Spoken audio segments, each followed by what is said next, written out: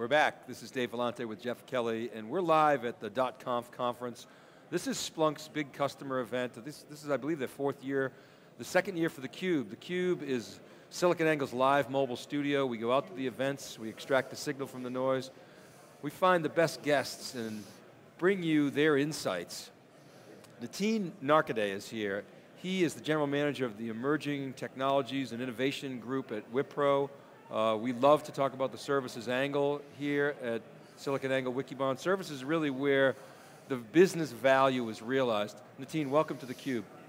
Thank you. So WiPro is an organization that has really exploded in the last decade, and really in the last 5 years has risen to prominence as a global player. But why don't we start with WiPro? Give us an update on the company, and then we'll get into your organization. So, as you know, WiPro is one of the major system integrators.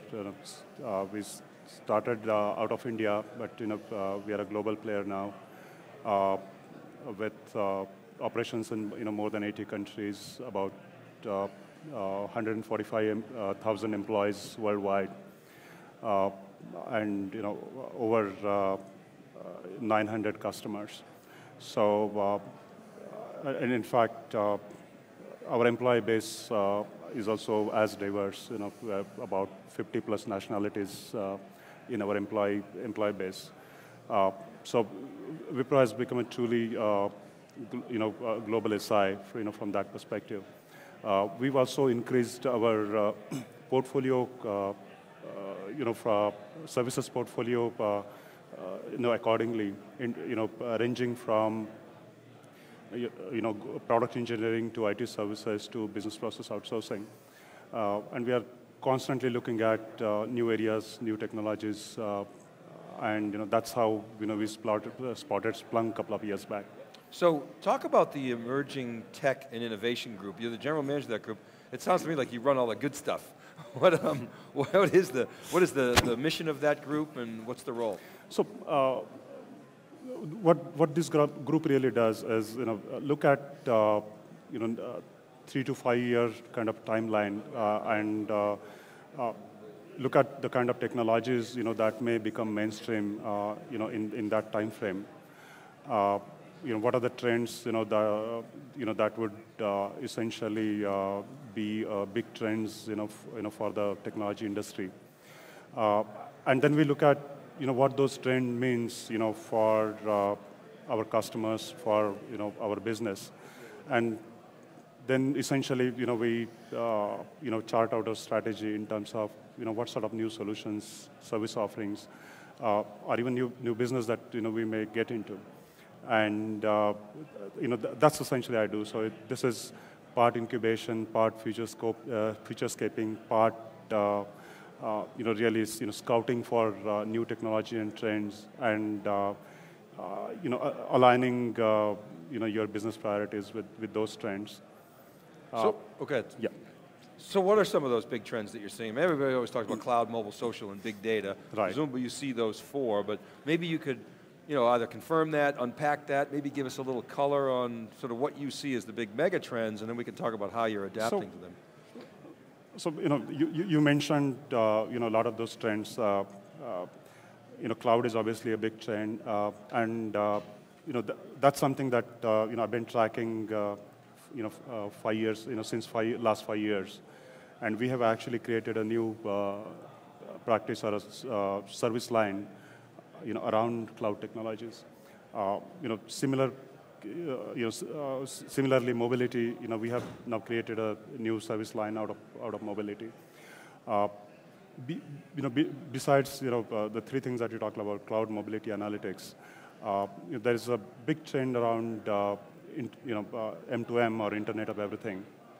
So that's one area we are focusing on. We are focusing on next generation of devices. These are essentially miniaturized sensor platforms that you can use to connect physical world with the IT world. So we are focusing on that. We are focusing on next generation of user experience. We have seen touch coming in a big way in the new devices and applications. Gestures are following. and there is, there's a lot more going on, in that essentially, how you're connecting with the technology. So, that's another area. You mentioned big data. Again, in big data, we've seen, step trends. The first trend was really to get your arms around, manage big data. The next trend is really how do you make sense of, or how do you extract value, out of this, large amount of data that you have available both internally and externally, in your enterprise, and that's where a lot of the future focus is going to be. Yeah, and Jeff Kelly, you just did a study looking at customers of big data, and basically one of the conclusions of the study was they're not getting as much value as they possibly would like, and the gap is expertise. Right. The gap is, there's a couple gaps that we found. One is expertise, one is really having a clearly defined business use case. Right. And I think those two kind of are related. But I think you touched on it right there. The next really, not necessarily wave of innovation, but the next area that really needs to come into focus is how do you extract value from all that data that we can now store inexpensively thanks to things like Hadoop and other low-cost scale-out platforms. All that, being able to store and process all that data is great, but ultimately you've got to extract value from that. And in a sense, that's where Splunk comes in. That's kind of their value proposition, is that they allow companies to do that. They've got Hunk. They're in beta, but their new product really focused on allowing business analysts to really start examining data inside of Hadoop in a much easier, more iterative way. But beyond just Hadoop, what are you seeing in terms of the different players out there, not just the vendors, but your customers? What are they doing to try to start extracting value?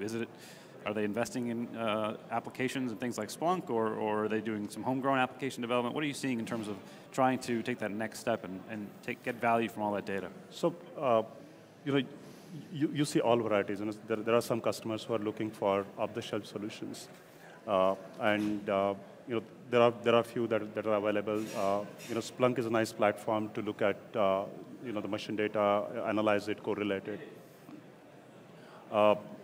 There are some customers who are looking at building their own secret sauce, building their own applications and algorithms. This might change in the future, but at present there is very little that's out there that customers can buy and use. So as you go into customer organizations, what are you advising? From a services perspective, is it we'll come in and we'll help you build an application to actually start driving value? How does WiPro as a company kind of approach that problem?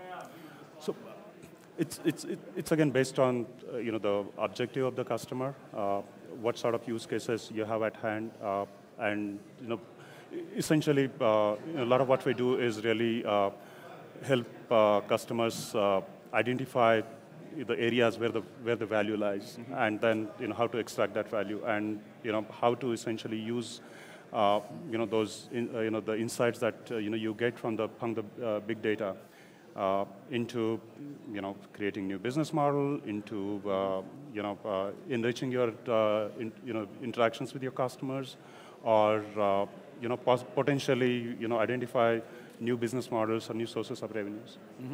And I think that's identifying those initial use cases that are going to deliver value, but also spur further investment in big data so that you can start building more applications and extend it throughout your business are key. So you need those early quick wins.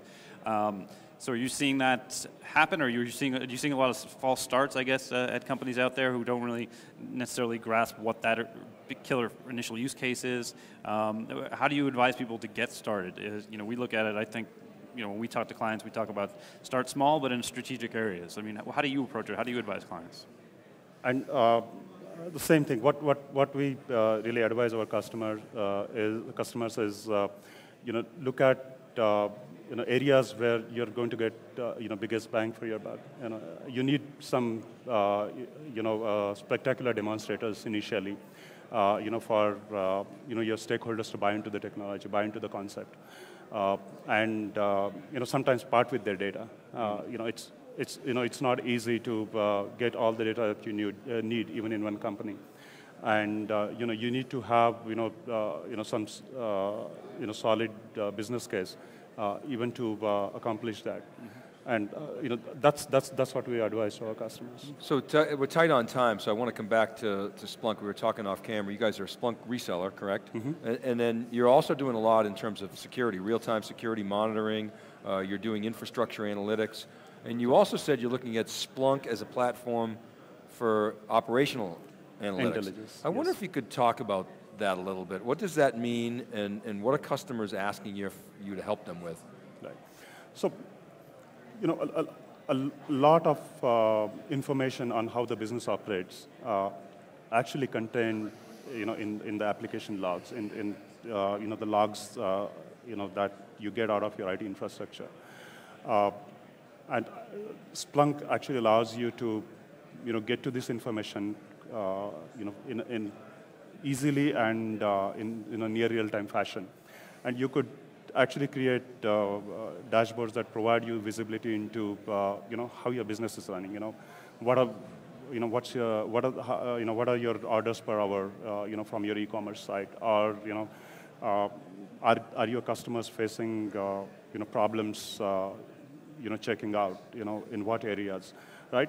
So there's a lot of the business metric and business information you can glean out of the machine data that you're gathering, from your IT systems, and those are the kinds of things, that essentially links Splunk to the business value.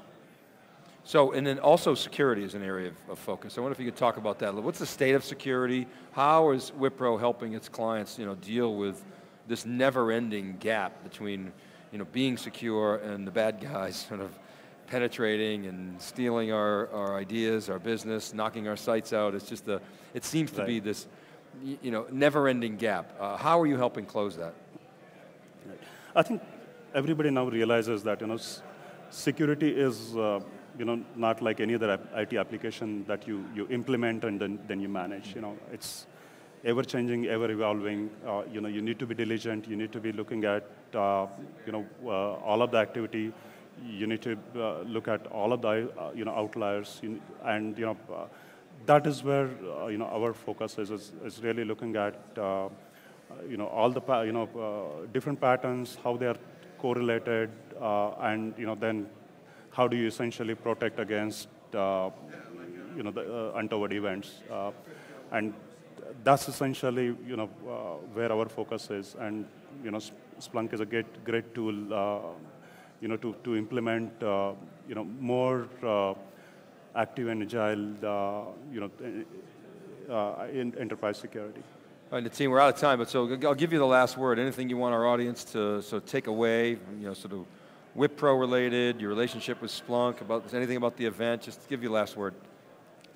So I'd probably, talk a little bit about, how WiPro is approaching, Splunk implementations. Many of our customers tend to look at Splunk for a point application. I'm going to use Splunk for security information management. I'm going to use Splunk for infrastructure security or something else, infrastructure monitoring or something else. But Splunk really is a platform, where you can get all of your machine data, and then essentially, implement use case after use case, in variety of areas, be it monitoring, be it, predictive alerting in action, be it security, be it, operational monitoring. That's essentially business analytics, and the tool works across all of these applications really well. Excellent. Well, Nitin, thanks very much for coming on theCUBE. It's a pleasure meeting you. Thank you. And good luck going forward. Thank you. All right, keep it right there, everybody. We'll be right back with our next guest. This is theCUBE. We're live from Splunk.conf.